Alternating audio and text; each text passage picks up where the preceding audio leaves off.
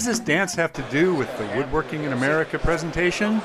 Absolutely nothing, but it was going on across the street, and I thought that'd be a great way to introduce this, and the music was there, so here it is. I'm going to take you on a quick tour of what I saw. We're going to go through and see some of the exhibits and some of the presenters, and there was a lot of classes, and there was some amazing woodworkers teaching us their skills. So let's go for a trip and enjoy Woodworking in America, Pasadena, California, 2012. He does. Russ really needs to be here.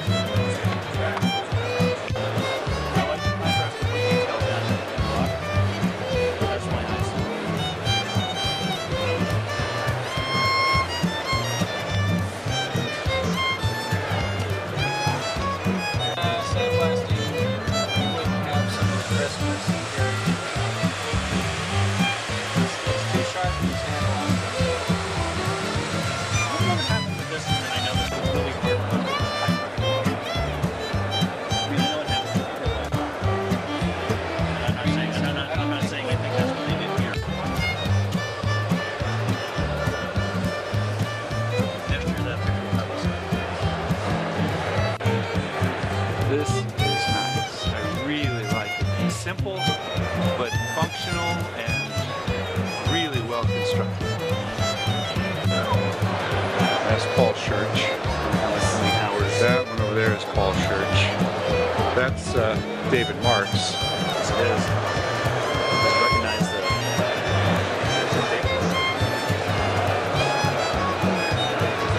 that's David Marks too. This piece here? Yep. No, the vessel is. Oh, the tournament. The tournament, right. Yeah. This is really cool. I really like the way he did the gaps in here. He did the keys, but he's got the gaps in there. Yeah, yeah. That's very cool. Wow. Very interesting. I like it because it's one of those things you don't see it until you look at it close. I really like furniture that does that, you know. John Nyquist. That's really beautiful. Well, look at that piece over there. Wow. Dancing with the deer. That's got deer antlers. Yeah, it's got that sort of Indian look to it. This is also David Marks. Yep. He likes these hollow forms.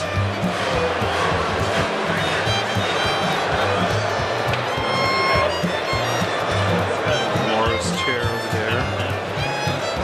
Brian Boggs. Is he here? I don't think so. He may be here, but I didn't see him in the list of instructors. That's kind of interesting. And he's got another one on the far side too. I like that. I think that's a sackwood table.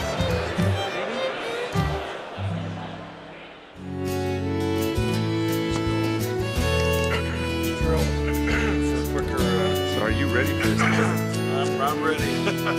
I am prepared. Well, you know the subject pretty well. You know the subject. See if it fits. Comes out too loose, and you increase the angle. Comes out too tight, and this so I tested it out a little bit of the trial and error process, if you will. This is sort of a 7-hour drive, 1 year in the wine country. So we took classes, private classes. Form of intarsia that I showed you earlier.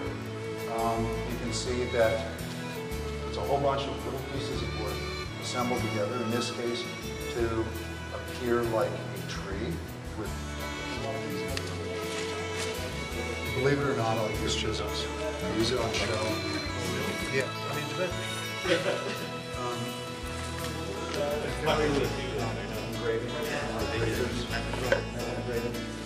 it's basically file hard steel.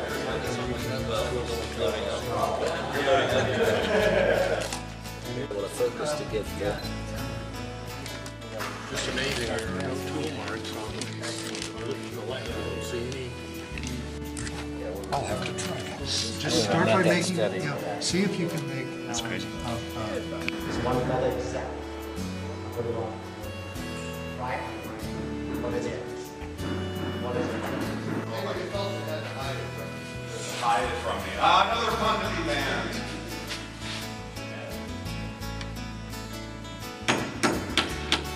This scares me.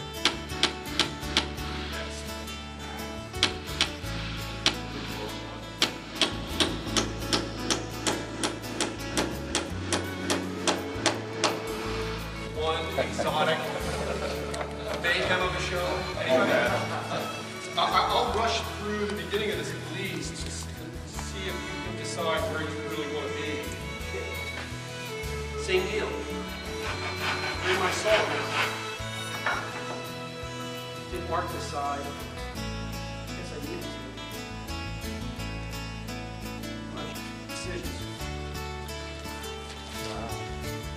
You know, we're trying to get consistent depth right now. No, but you can.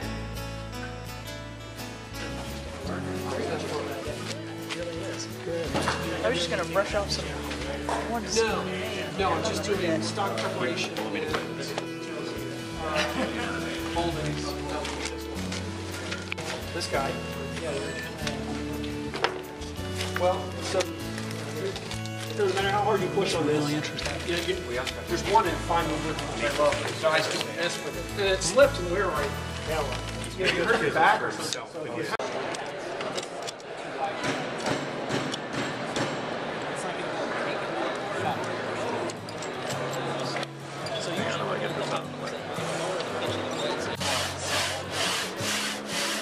Now you see how I never come off the blade? Either end. Just stay in the middle. Don't cut aluminum. Don't cut the fence. That was effortless, and that's how it should be.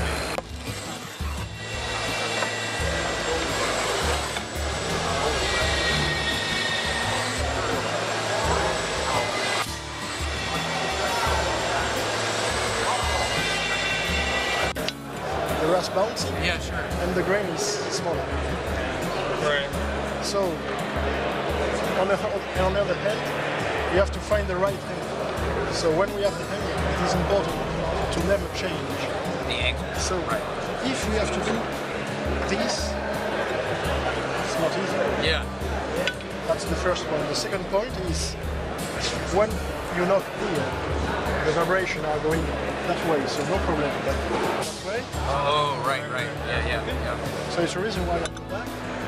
We are working. You see, 4 parts. 1, 2,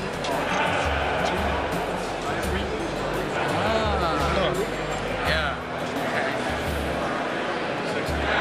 Give him a test run when he's done. Play with him. Well, how long would it take you to make a raft? More than 1 hour. More than 1 hour. Or just the teeth. Just the tip. I wish I'd have gone back. Last year, the guys on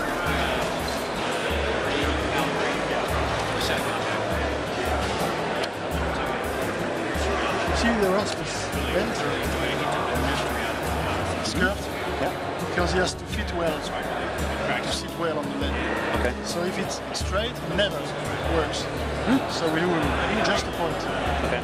Are you going back to I plan to. I haven't signed up. I don't want to spend all the money back there and I'm very friends. Yeah.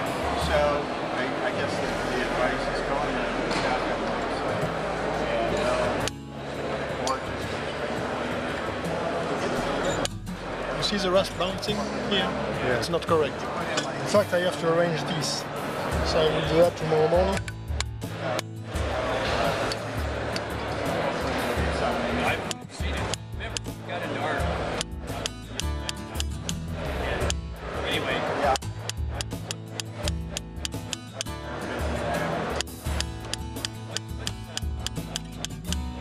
It's like you guys are trying to put some.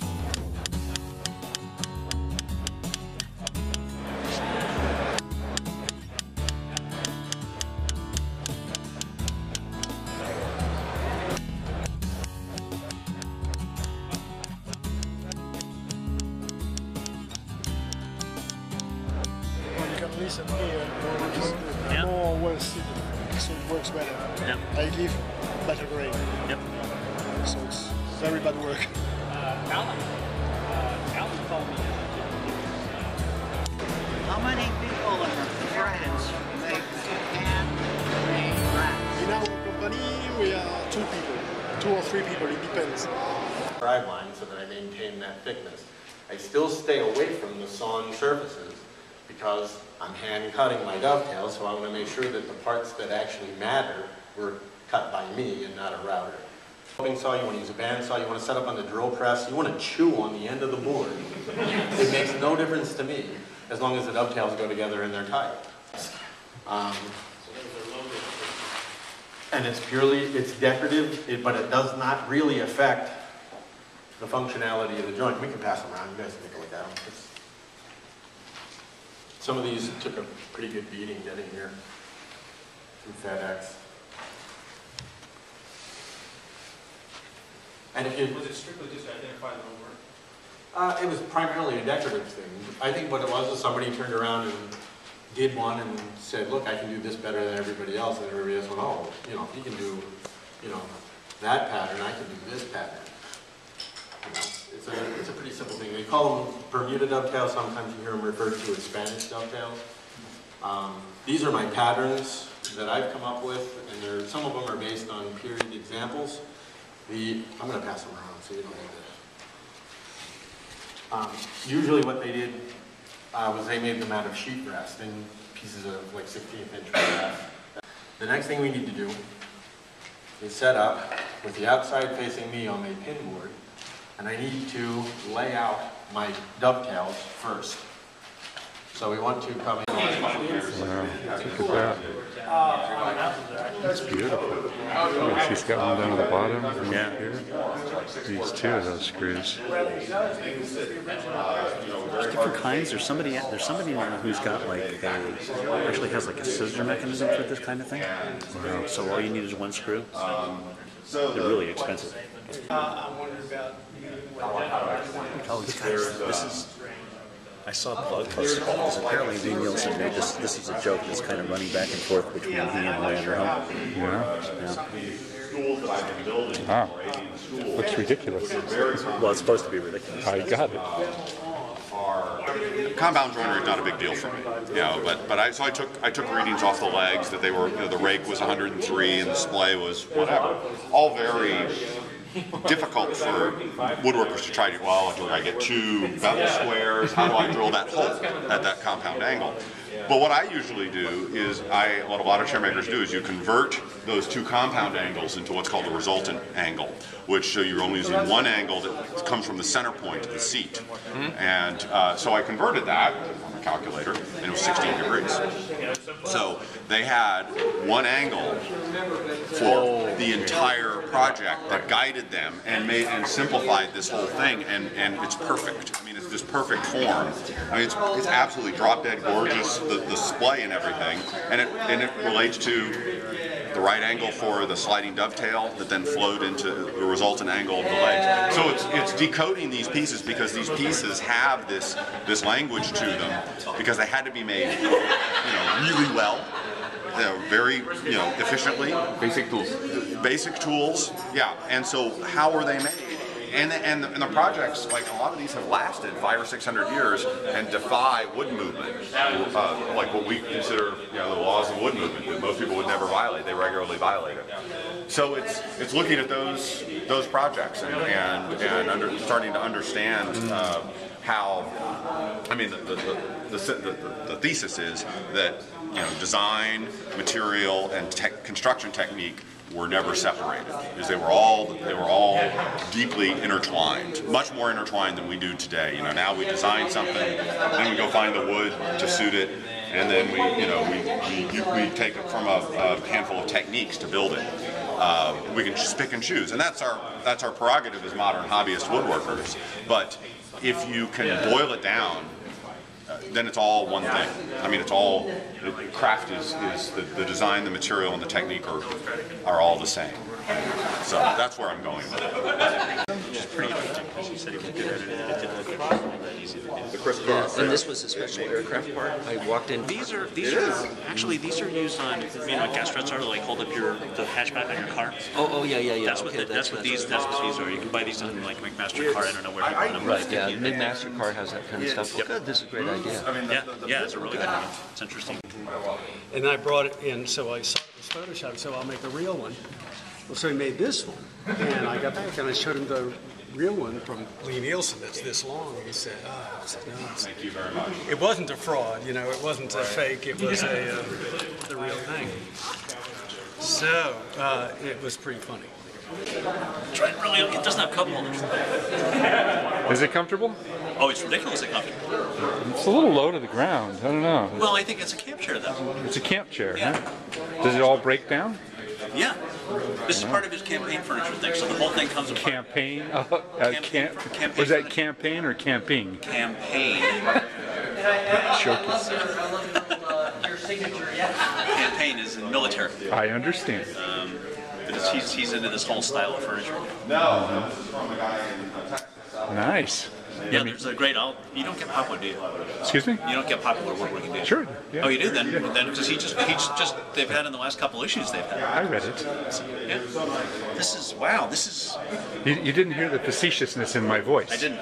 No. You're- Well, the problem with you, Eric, is you're too much of an engineer. I'm really. Everything is serious to you. Too much of an engineer. I don't think that's possible.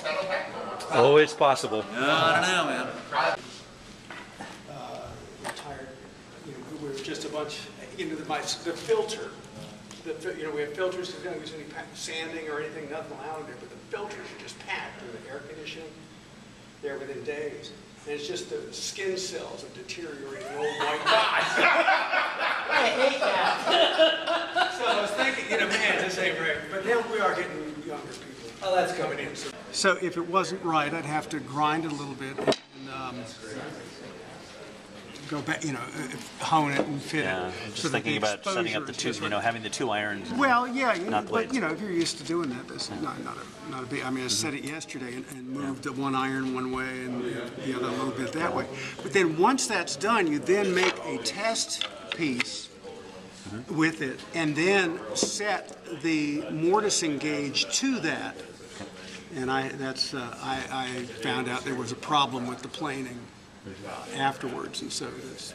Would there have been any advantage or disadvantage to cutting the mortise after having completed the sash? No, just think about, no, you have the chance of damaging the molding. Oh, okay. Yeah, so the molding is your final, yeah, well, that's it. No, this is the process. Yeah, you do all the molding, the mortising and the heavy cuts, then do the molding through it, which is odd, it would seem, but. No, actually, your explanation nails it. Well, it's different, and when you do doors, though, when you do doors, you leave the, you cut the cheeks only.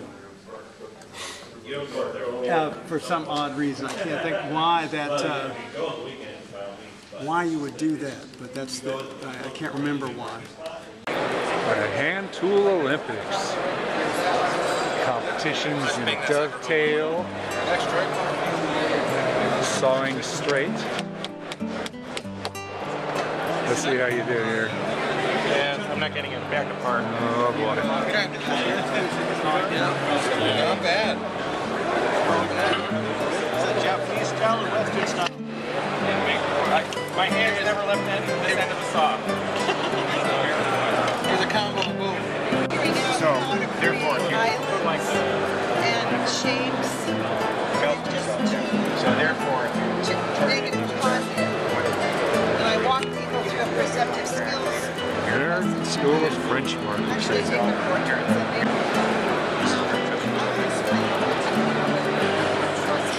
So I guess you go in here and just. Oh, I see. You clamp it. Yeah, that's right. All Sit right. down here. Lift it up. I'll model for you. Lift it up. Lift it up. Now you close it. Down and clamp my. Clamp it down. They've got a, they got a stop in there. And I can just. You adjust it by the size of the packet because you clamp, you So I go guess through the whole packet. Yeah, right. Like you just have to put it in loose. You can control the pressure on this. I'm hoping it's okay to use this. He's just sitting there looking at me. It can't be too bad. He didn't say no. He didn't say right. it's on display. Okay, so I'm going, and so is the idea I kind of just hold this in here loose so I can kind of spin the piece. I don't want to clamp it down too hard. Be careful you don't break the blade. Yeah, I'm It's trying starting to really hard flow not a to little break the bit. blade. So what am I? How do you use this thing? That's Young Chan's plane. Oh, it's got your name on it too. Look at that. That's beautiful. Want to buy one? No, I can't afford you. Wow. Go on with that. Look at this workbench. That is beautiful. furniture grade workbench. Yeah. Look at that. Is that an Emmert Vice? An Emmert mock-up, Veritas? Emmert something or genuine. Oh, this is a Tucker Vice by Veritas. Yeah, that's What were they making? I wonder if they bought the original patterns from the Vices.